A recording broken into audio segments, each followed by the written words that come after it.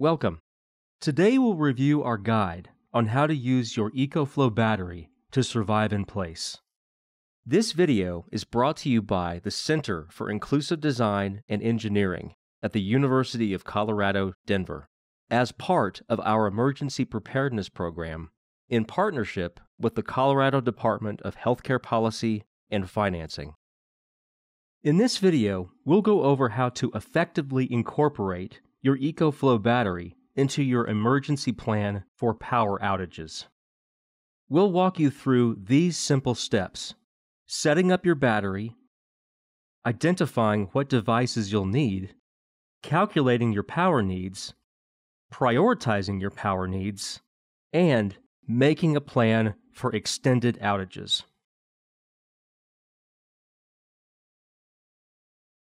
So, why is backup battery power so important? Backup battery power is crucial in providing electricity during emergencies when the main power grid fails.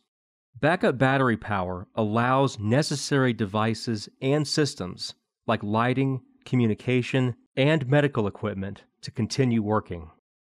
Having a minimum 72-hour supply of backup battery power gives you time to assess the situation, seek assistance, and make necessary arrangements until regular power is restored.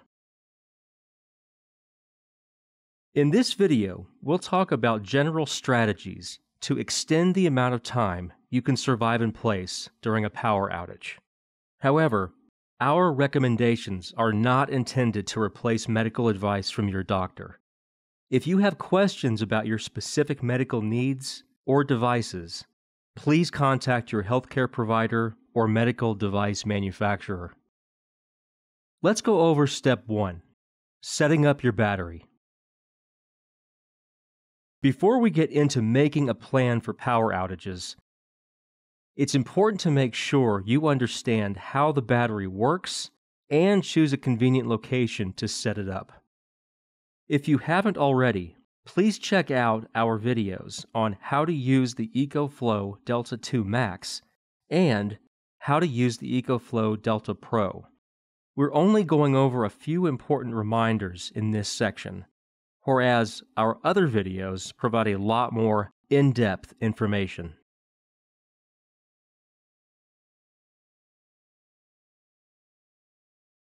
As you set up your battery, please remember the batteries are very heavy, so you may need to ask someone to help with unpacking and setting up your battery. When choosing a location, look for a place in your house where your battery can remain plugged in at all times and in the same room as your most important devices. This will likely be your bedroom or wherever you use your medical devices. Once your battery is charging and your devices are plugged in, make sure to turn on the AC ports and leave them on. By following these tips, your devices will have uninterrupted power during outages. If you plan to use the EcoFlow app to remotely monitor and control your battery, make sure your internet router is also connected to your battery. Depending on the location of your router, you might need to move the router closer to the battery or use an extension cord during power outages. Now, let's go over step 2, identifying which devices you'll need in an emergency. Before you continue, we highly recommend using the Power Prioritization Sheet to help you organize and prioritize your power needs. Depending on what works best for you, you can access this document in a few ways. You can download the Microsoft Excel document and fill it out on your computer. You can make a copy of the document and fill it out using Google Sheets. Or you can print it out and fill it out by hand. Let's look at the worksheet in more detail. There are sections for the names of your devices and how often you use them. whether the device has options for an internal, external, or other form of battery, and if there's an alternative way to charge the device or a low-tech solution. These factors will impact how you prioritize each device. As we go through the rest of this video, we'll walk you through each of these columns in more detail. Once you've filled out the worksheet, we recommend printing it and storing it with your battery. That way, you can easily reference it as needed during an emergency.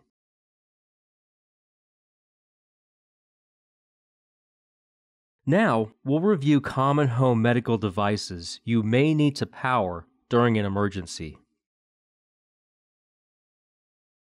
You can use this list as a starting point to help you identify the devices you'll need in an emergency. You can add the devices that apply to you to your power prioritization worksheet and write in additional devices as needed. I won't read the entire list, but feel free to pause this video or refer to the PDF as you fill out your worksheet.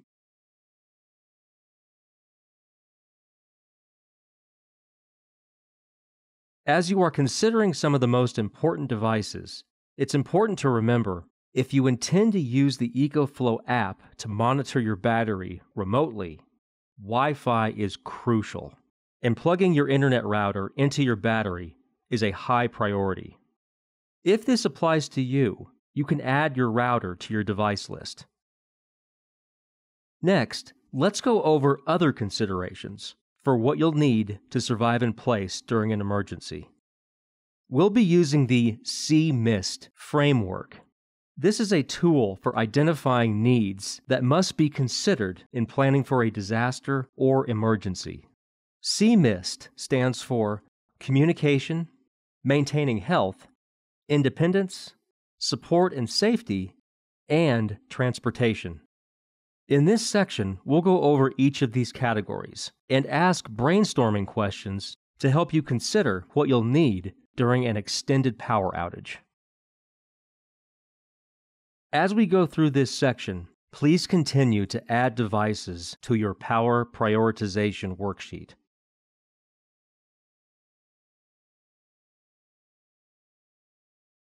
We'll start with C, which stands for communication. What types of devices do you use for communication? For example, will you need to charge your smartphone or laptop? What do you need to communicate with your personal support network and emergency services? Are there any other devices that you might need? Next, M stands for maintaining health. Other than those listed on the first page of this section, are there any devices you need to help you stay healthy while surviving in place? What do you need to monitor and maintain your health? Do you use things like medication reminders, a blood pressure cuff, a pulse oximeter, or a smart health watch? What do you need to minimize preventable health conditions? For example, do you have a first aid kit, hygiene kit, access to clean water, and ways to prepare food during a power outage? Next, I stands for independence. What do you and those you care for need to remain independent? Do you use mobility devices, assistive technology, or vision and/or communication aids?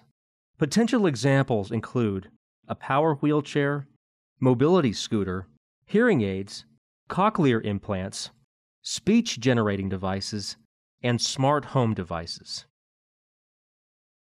Next, S stands for safety and support. What do you need to keep yourself safe during a power outage?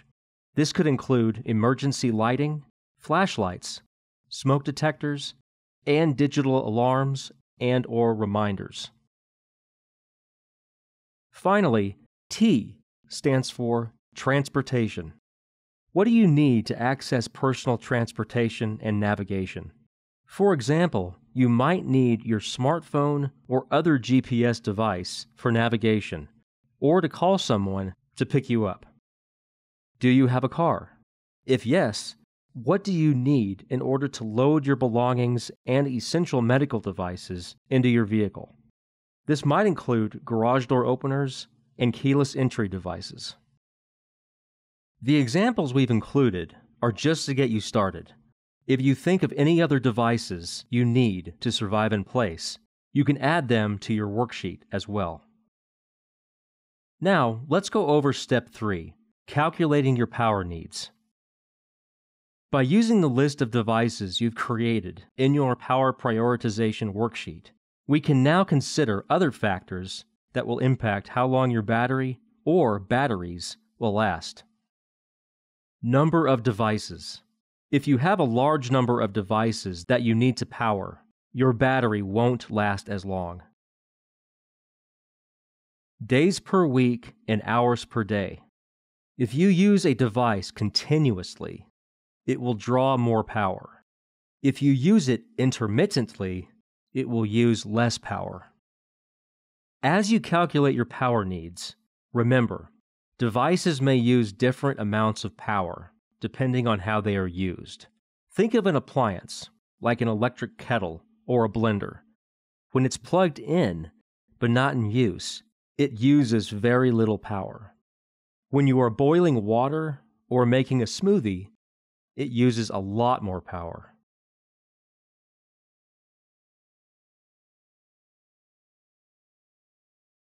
Battery availability.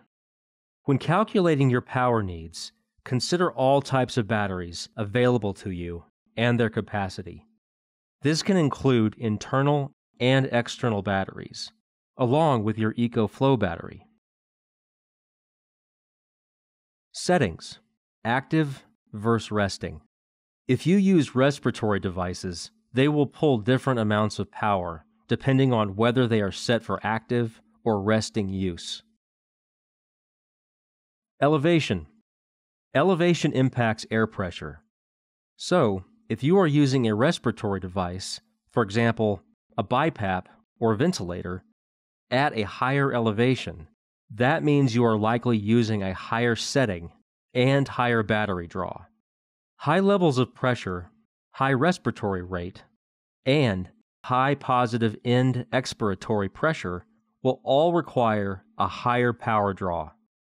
To extend your battery's life during a power outage, check with your respiratory therapist to find out the lowest levels you can safely use with your device.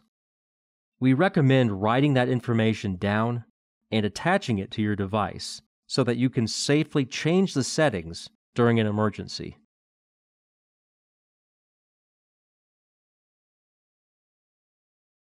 Please note, there are a variety of other circumstances that can impact how long your power will last and how long you can survive in place during a power outage. Things like weather, access to food, the age of the battery, or the reason for the power outage can impact how long you can stay at home. While this section can help you estimate how long you have before you need to evacuate, it is only an estimate. It is still essential to have an evacuation plan in place in case something unexpected comes up. Next, let's estimate how much power you need and how long you can survive in place using your EcoFlow battery.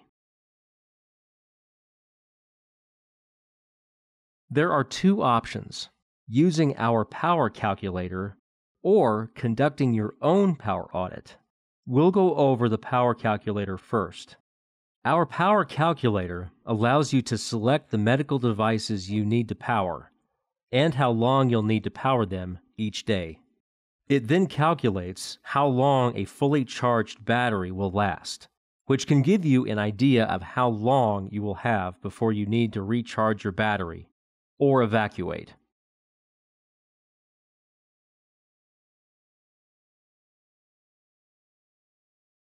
Each type of device requires a different amount of power, which is measured in watts.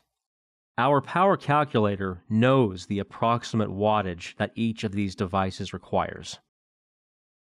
To give you an example of how this works, let's say you have the Delta Pro battery and you use your CPAP machine for 8 hours every night. Under My Devices, select CPAP BiPAP.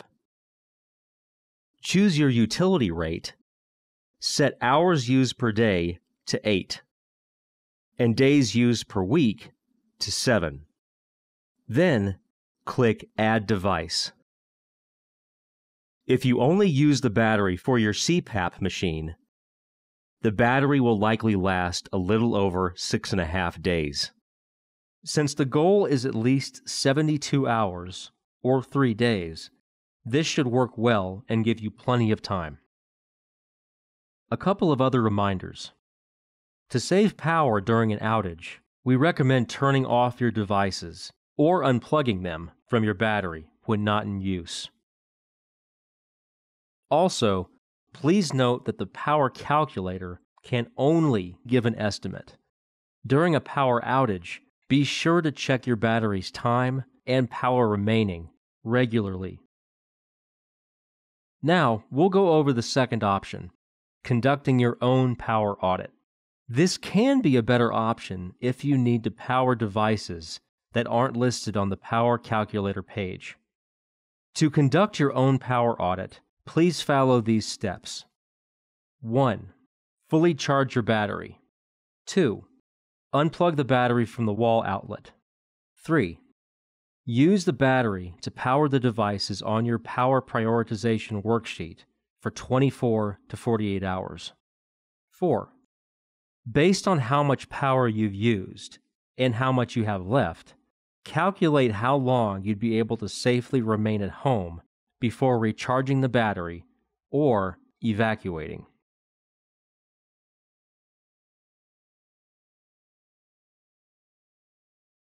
If there are devices that you use intermittently or your usage varies, you may want to run this experiment more than once to get an accurate estimate of your needs. If your power audit reveals that your battery will not last for at least 72 hours during a power outage, please review Step 4 carefully to help prioritize your device usage. As you conduct your power audit, please use caution.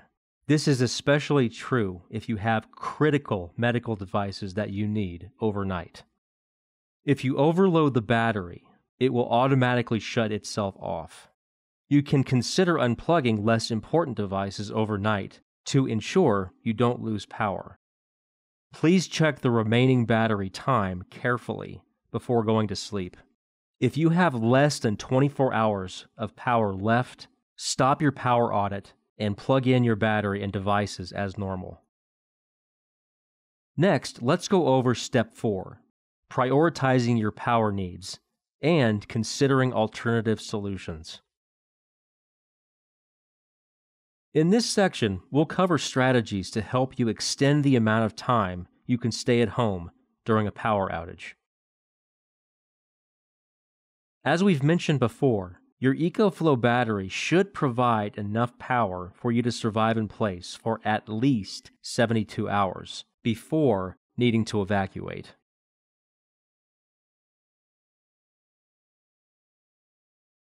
We'll follow these steps to help you prioritize your devices. 1. Consider the power needs of your devices. 2. Consider alternative power sources. 3. Prioritize which devices to power with your EcoFlow battery.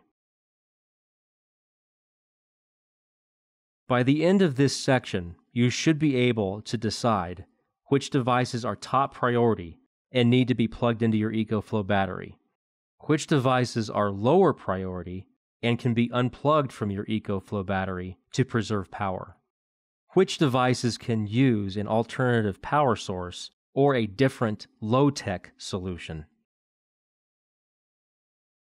To help extend the amount of time you can survive in place, please consider the following as you fill out your power prioritization worksheet. How often do you require this device? How many days of the week? And for how many hours each day? If you don't need the device at all times, consider turning it off or unplugging it from your battery. Does this device have an internal battery? How many minutes or hours can the device work before it needs to be plugged in? Or how many times can it be used? If yes, keep devices with an internal battery fully charged. That way, you can delay needing to power them with your EcoFlow battery for as long as possible.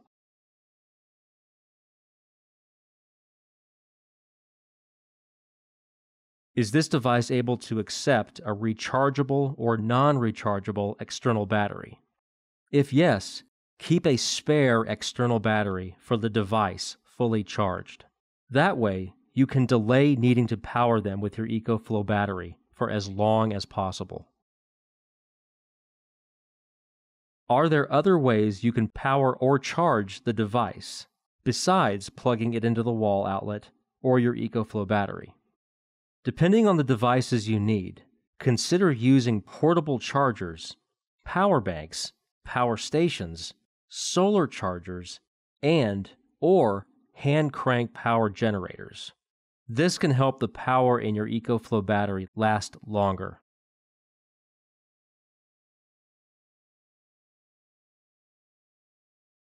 Next, let's consider if there are any low-tech or alternative solutions to addressing your basic needs and safety. Here are some examples to help you brainstorm. For lighting, LED flashlight and batteries, battery-powered lantern, light sticks, and/or outdoor solar lights. For cooking, propane grill, camping stove, or spare tanks. For shelter, appropriate clothing for the temperature, spare blankets, or screens for windows. For water, 1 gallon of water per person per day for 10 days. For news and communication, hand crank or solar radio, handheld UHF or VHF band transceivers and batteries. For sanitation, bathtub full of water stored in a water bob container, spare 5-gallon bucket with a toilet lid, trash bags, and/or cat litter. Now, we'll go over a variety of potential alternative power sources. Some of these you may already have. If you find that your EcoFlow battery doesn't have enough power for at least 3 days, investing in some of these options can be a good way to extend your battery life. First, we'll go over options for smaller electronic devices like cell phones, tablets, e-readers, and laptops. You can purchase a variety of small external batteries with USB-A or USB-C ports. Similar to your EcoFlow battery, you can leave these batteries plugged in at all times, so they're available in case of an emergency. Some alternative power sources include portable chargers. These are typically small, lightweight devices that can fit in a pocket or purse. Depending on what you get, they usually have enough power to recharge a smartphone 1 to 3 times. These can cost from about $10 to $50. Power banks. These are typically a little larger and hold more power than a portable charger. Depending on what you get, they usually have enough power to charge multiple devices, including smartphones, tablets, and laptops. These can cost from about $20 to $180. Portable power stations. These are large external batteries that can power and charge a variety of devices. This includes the EcoFlow battery line, though there are less powerful options that are smaller and cost less. These vary widely in cost depending on their capacity and features, and can range between $150 to $2,500.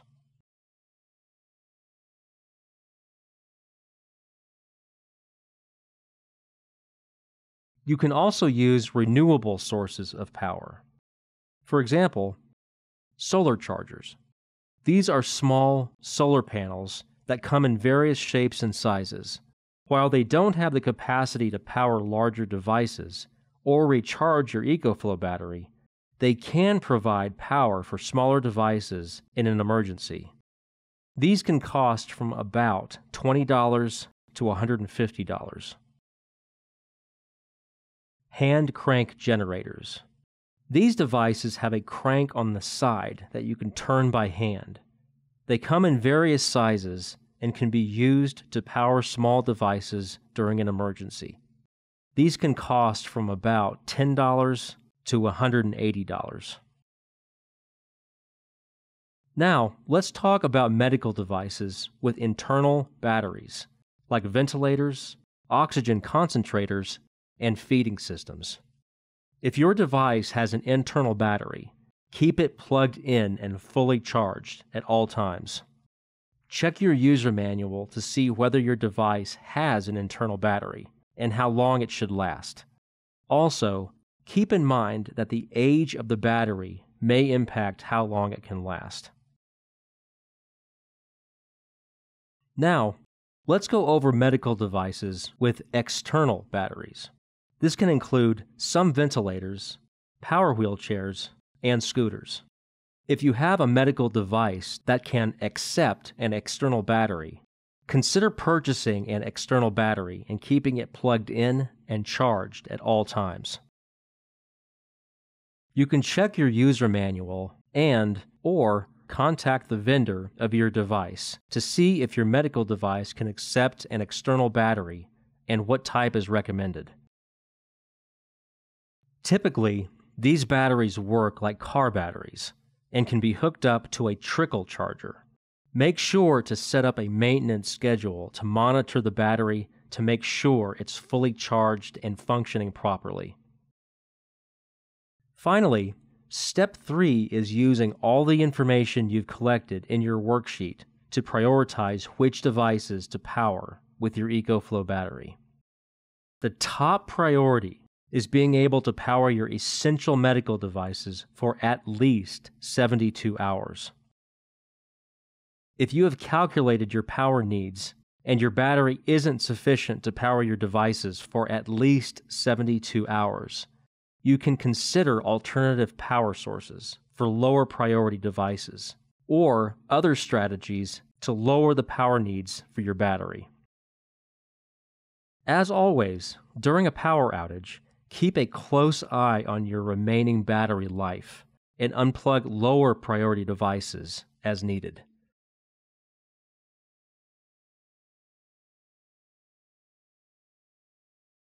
High priority are devices related to CMIST. Review your list of devices necessary for communication, maintaining health, independence, support and safety, and transportation. Prioritize any of these devices that cannot use alternative power sources or a low-tech solution. Low priority are any non-essential devices. Deprioritize any devices that are not necessary to survive in place. Devices that have a low-tech alternative or can use an alternative power source. And any devices that are not medically necessary and do not address any of your CMIST needs.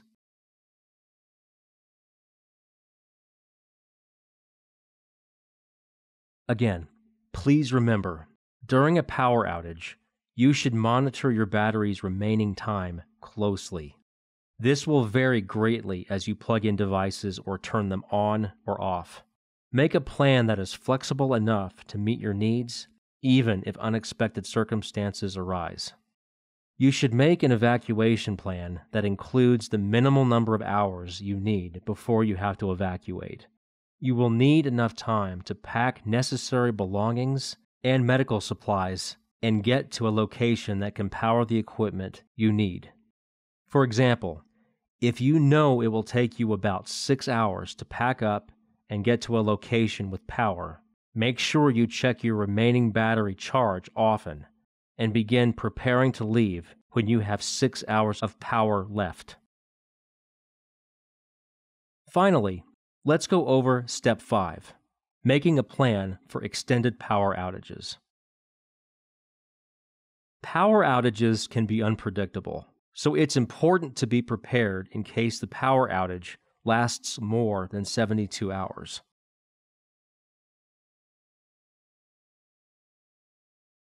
If a power outage lasts longer than your backup power, you have two options: evacuating or recharging your EcoFlow battery so you can remain at home longer. We recommend making a plan for both options, if possible, so you have more flexibility during an emergency. Before we go into those two options in more depth, here are some other tips for preparing for an emergency. Make sure you are signed up to receive emergency alerts from your county and city jurisdictions. During an emergency managers will set up evacuation shelters and provide updates on the news or via alerts. These alerts will include the location of the evacuation shelters. These evacuation shelters provide power, food, showers, and support services. Consider registering with your local power company for a medical alert flag. If your power company does a power shutoff for safety reasons, you will be notified with enough time to make alternative plans.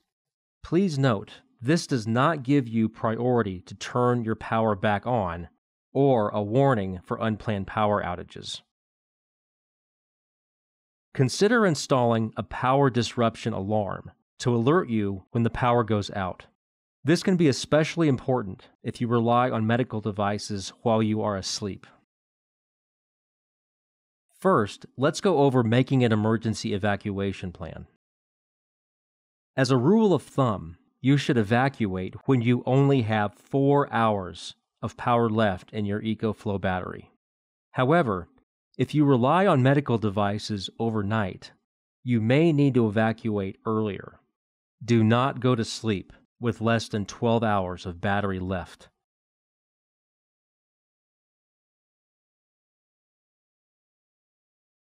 We recommend that you create a list of important addresses and phone numbers and keep it on your refrigerator or another accessible place. We also recommend that you speak with your friends, family members, neighbors, and/or other community members to create a personal support network for emergencies. We also recommend that you ensure that accessible and safe transportation is available to you, whether using your vehicle, public transit, or getting a ride from family or friends.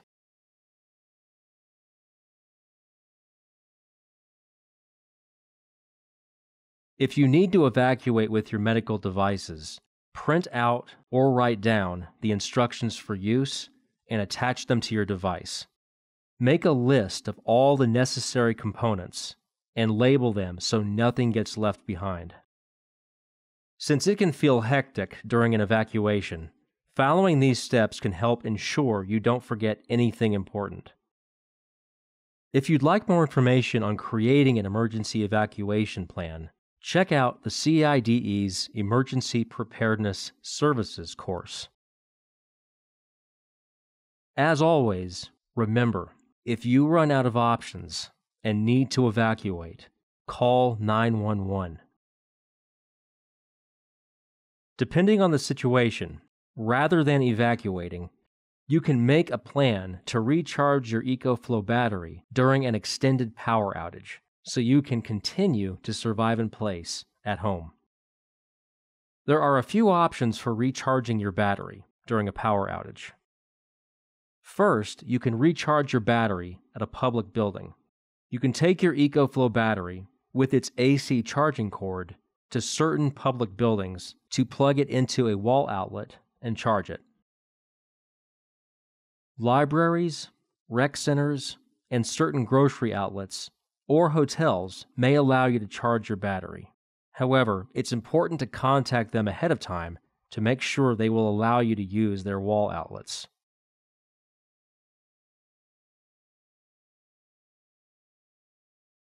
Clinics, hospitals, fire stations, evacuation shelters, or warming, Cooling centers are also options. Some hospitals may allow you to use their outlets, but most will want to admit you. For fire stations, you can go as long as there is staff, but if they get called away, you will have to leave. Again, it's important to contact them ahead of time to make sure you can use their wall outlets. Since the batteries are heavy, you may need assistance moving the battery to a location where you can plug it in and charge it.